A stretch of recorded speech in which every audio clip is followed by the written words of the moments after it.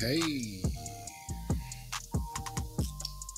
this is Our Real Truth with BeatZillaPDX Official. I am BeatZillaPDX. All right, let me get this going here.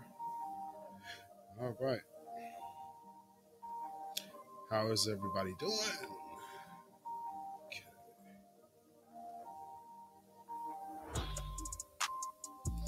All right, yeah, quite a bit going on, isn't it? Yes, it is. So, as I said, this is another broadcast of Our Real Truth with BeatZillaPDX Official. And this is also, this is my podcast, which is on Anchor FM, Spotify, iTunes, and Google Podcasts. I'm also simulcasting this on YouTube as well, which would be my BeatZillaPDX Official YouTube page. You can follow me at BeatZillaPDX on Instagram, on Twitter, BeatZillaPDX, and on Facebook, BeatZillaPDX. And again, of course, on my YouTube channel once more, BeatZillaPDX Official. And then if you need to email me or have any questions, you can email me at ourrealtruth@gmail.com. That's ourrealtruth@gmail.com. So, let's see here. This will not be long. Interesting week, starting with, February 1st. Whew, boy, with these incidences here, if you can see the screen, that would be Jeffrey Spade about to fire his weapon at the Goy couple, husband and wife, who got in an altercation with their neighbor over shoveling snow into his property. So that dispute escalated extremely quickly, which something that's kind of weird. I did a little bit of investigation on Jeffrey Spade. Come to find out, this dude is actually an environmental engineer, or at least he was an environmental engineer, with a master's from Villanova. So this guy was no dummy. It's kind of odd that he just kind of freaks out over snow and murks out his neighbors in the middle of the street, as everybody probably has now seen. So these videos have been going viral. Also, the other video that you are seeing right now is of a Maryland deputy that was attacked by the man you see in the black sweatshirt, whose name is Kevin Koslow. He's 52 years old. So what you're witnessing there is the prelude to the end, which was happening there in this picture. And, hey,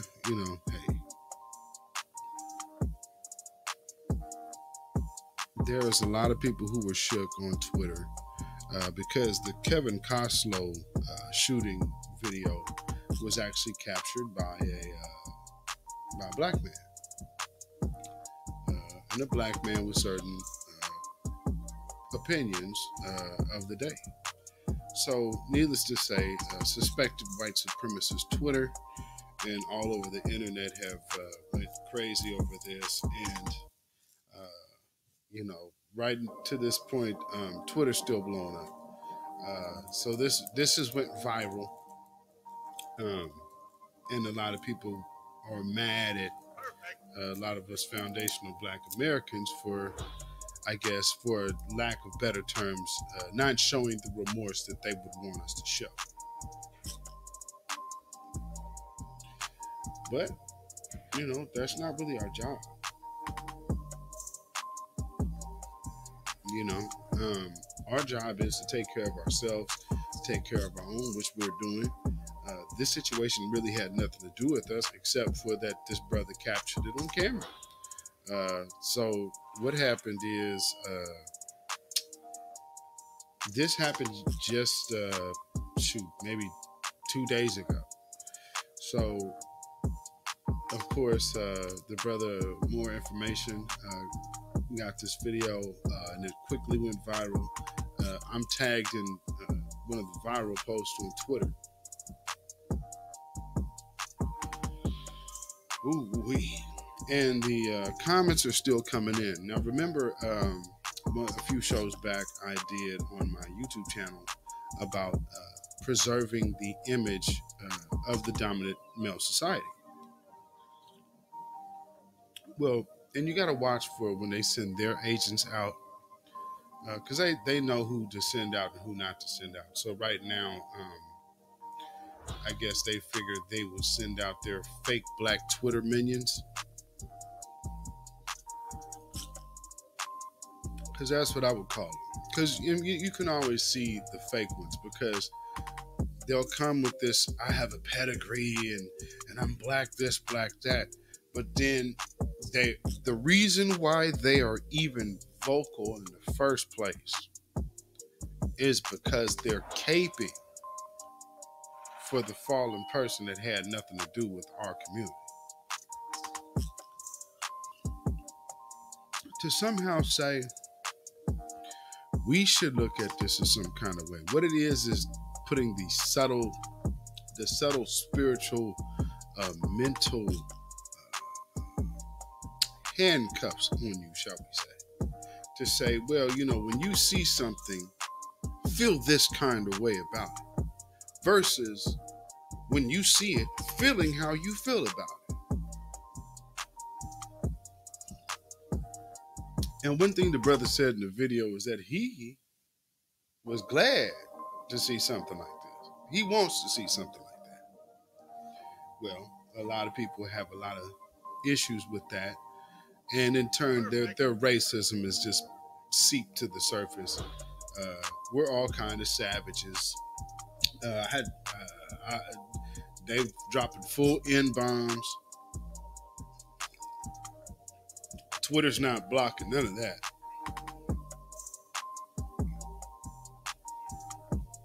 By the way. Yeah, Twitter's not blocking none of that. I mean, we got full N-bombs dropped on us yesterday. And, we had to take individual action because all of a sudden Twitter, the Twitter people, the moderators and such disappeared. Imagine that. Yeah, when it got really racist, then all of a sudden nobody has nothing to say. Can't really say that's new, but with that being said, let's just read a little bit of this story, shall we? So, okay, so like I said, the man's name was Kevin Coslow. He was 52 years old. It says a Montgomery County Sheriff's deputy fatally shot a motorist on Saturday morning after the man caused 2 car crashes and attacked the deputy with a large piece of wood. Sheriff Darren M. Hopkins said. The dead man was identified by authorities Sunday as Kevin Coslow, age 52, who lived in Montgomery, the town of Laytonsville, I guess. Y'all would have to help me out with that one. I'm not familiar with East Coast cities. Close to where the incident occurred. The deputy's name has not been made public by county police, who are investigating the shooting.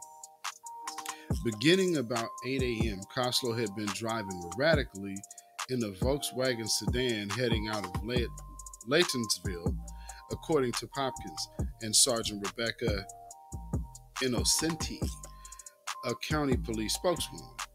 One driver swerved off the road to avoid him, crashing into a telephone pole. Coslow then crashed head-on into a second vehicle at the intersection of Olney, Laytonsville Road, and Fieldcrest Road, officials said. I'm butchering the names, I know, but it's all good. The crashes and the strange driving led several people to call 911. Popkins said the Volkswagen rolled on for about 20 feet after the second collision. Coslow then got out of his car and used a large piece of wood to try to attack people he had just crashed into, Popkins said. The sheriff deputy was driving to work in Rockville, and either heard about the 911 calls or just happened to be passing, Popkins said. He stopped at the scene to help when I don't know how that's odd. He stopped at the scene to help when Coslow allegedly turned on him. Popkins said the deputy appears to have unsuccessfully tried to use his taser to stop the assailant, who continued to attack with the piece of wood. It was at that point the deputy felt his life was threatened and did use force to stop this individual, Popkins said. Well, for those who have seen this video that everybody is so upset about on Twitter, it's a little more to that. From where the brother is actually filming, he's ways back. This incident takes place at the intersection to which they're stopped way ahead of him, right? So he has to walk all the way back. So this incident is going backwards towards this man. And then he finally said, man, shoot, I mean, because this dude is already assaulted the police officer. I just think of Tamir Rice, who didn't even get a chance to hear freeze or put your hands on up or drop this weapon. Murked out seconds. This guy walked all the way back attacking this guy. Then he finally shot him and killed him. So people are mad that black folks are talking amongst black folks and saying, well, damn, how about that? And the fact that we are not holding a candlelight vigil for such said crazed individual who was already on a rampage. This is, you just think of how usually when you see black folks getting harmed by the police, we hear about their police record. This person was in the process of assaulting multiple people and felony hit and run. So he was in the commission of a crime when this happened. Then assault on the police officer. But people are, oh, there's so much more atrocious stuff. Yo. And this comes to my point. Learning to let go. See, we have to learn to let go of holding on to an image that is being destroyed before your face.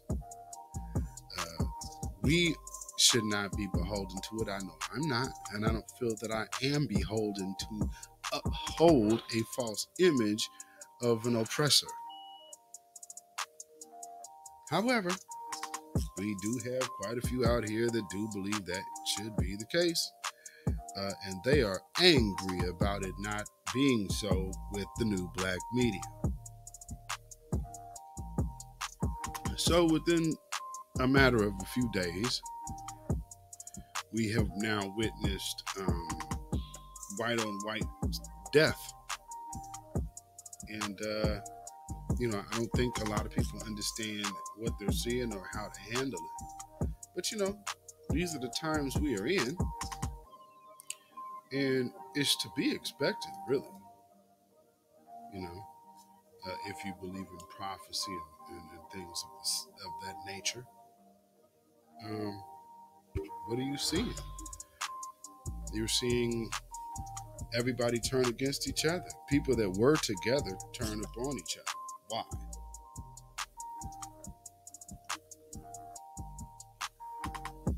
Because nobody's at peace.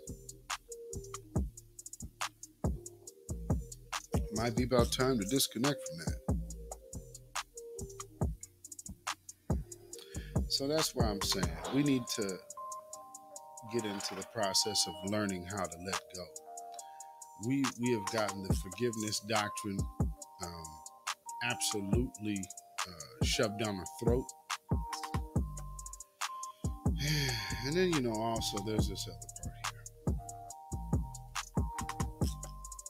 here. There are those who, because when they see movements happening and things like that, they feel that, well, hey, I'm better than them. I should be able to do what they're doing or say what they're saying. And which is, for all intents and purposes, true. If that was in their heart and in their minds already to do. But just to copycat or piggyback on something is not. So that brings us to also learning to let go of the clout chasers. People who are not content with being themselves. Therefore, they create unnecessary drama to feel important. They obviously feel left out, unwanted, and ostracized by the very ones they admire. So in order to compensate for their feeling of inadequacy, they speak illy of, slander, and spread rumors in hope of damaging the character of those they admire, attacking them due to their own insecurities. These are not role models, icons, or real jiggers. They are simply escapees from someone's asylum. Approach them with caution. And, hey man, that says a lot right there. And that is something we need to learn to let go of. You dig? So with that being said, this was just going to be a very short broadcast. This is Our Real Truth with BeatZillaPDX Official. You can follow me at Instagram at BeatZillaPDX. You can follow me at Twitter at BeatZillaPDX. You can follow me at Facebook at BeatZillaPDX.